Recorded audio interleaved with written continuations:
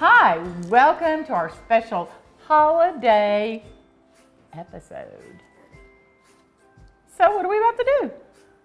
Well, I don't know about you, but I just ate a ton of food at Thanksgiving, and I'm stuffed. Stuffed. I thought the turkey was stuffed. What is your favorite thing to eat at Thanksgiving? Well, I really like turkey. I know that's not exciting, but I like boring. it. Try again. Well, you know we make rice dressing at our house, and I like that too. And I like cornbread dressing. Yeah. I like green bean casserole.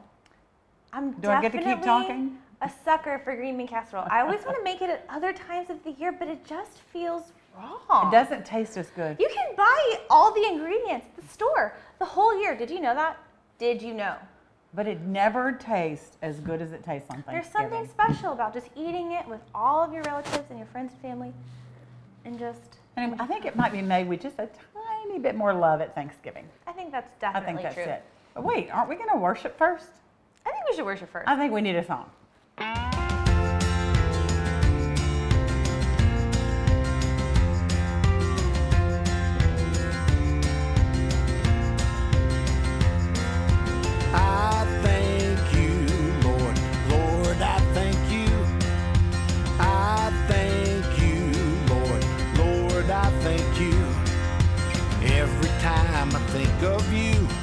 A thankful attitude, my heart gets filled with gratitude, and Lord, I thank you. I thank you, Lord. Lord, I thank you. I thank you, Lord. Lord, I thank you. Every time I think of you, I get a thankful attitude, my heart gets filled with gratitude, and Lord, I thank you. Lord, you've been so good to me. Lord, I thank you. You are my help, you meet my need. Lord, I thank you. You were my strength when I was weak. Lord, I thank you. Your love and mercy rescued me. Lord, I thank you. I thank you, Lord. Lord, I thank you. I thank you.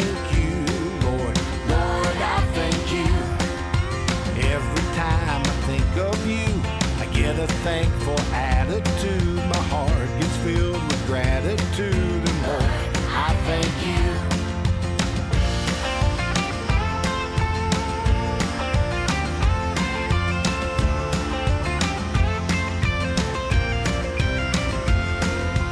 Lord, you are my resting place. Lord, I thank you. You saved me by your matchless grace. Life, your word is true. Lord, I thank you. And I will always follow you. Lord, I thank you. I thank you, Lord. Lord, I thank you. I thank you, Lord. Lord, I thank you.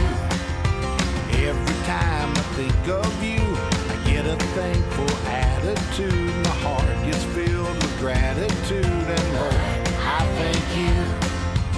Every time I think of you, I get a thankful attitude. My heart gets filled with gratitude, and Lord, I thank you.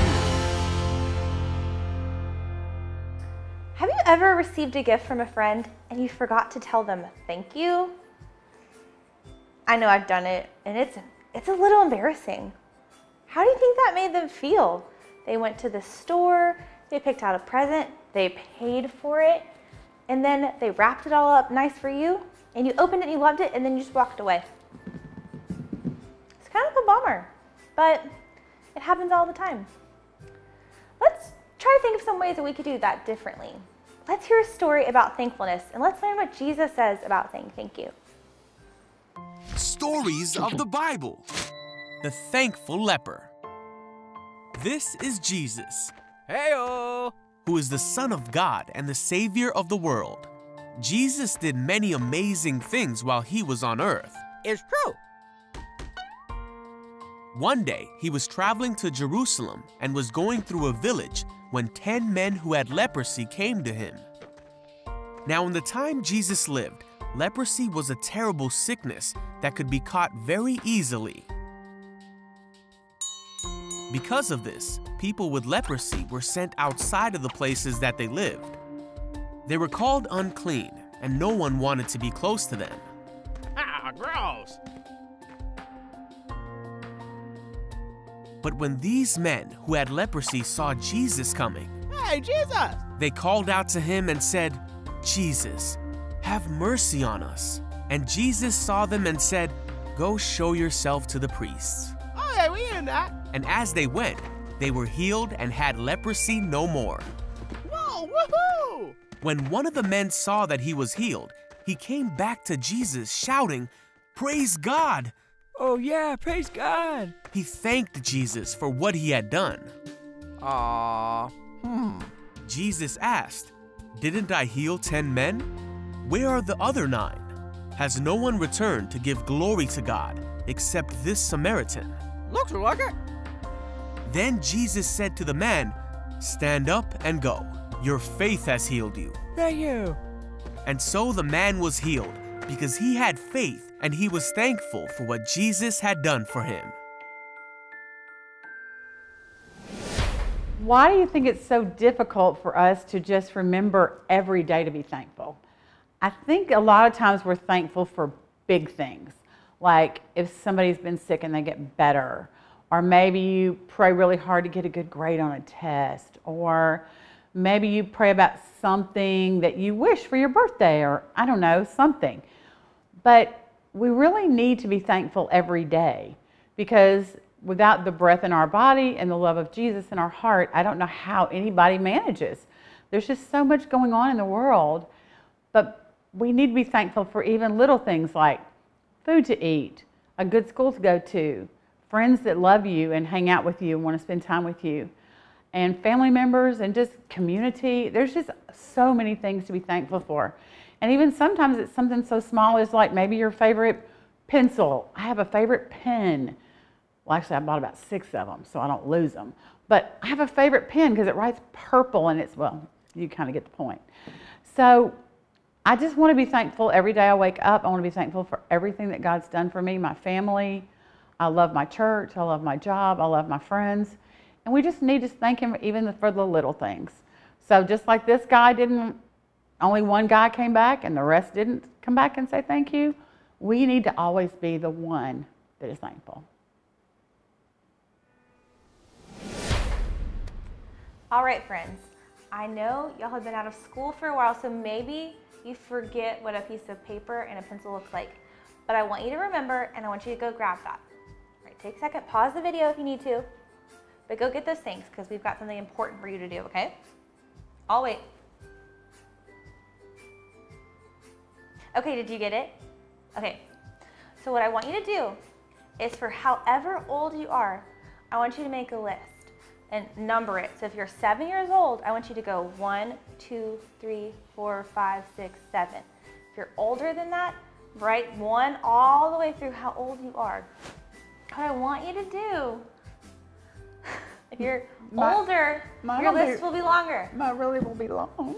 But that's okay. Okay, I have more to be See, the thankful. thing is, we have so much to be thankful for. Yes, we And the older we get, the more we recognize that what we have.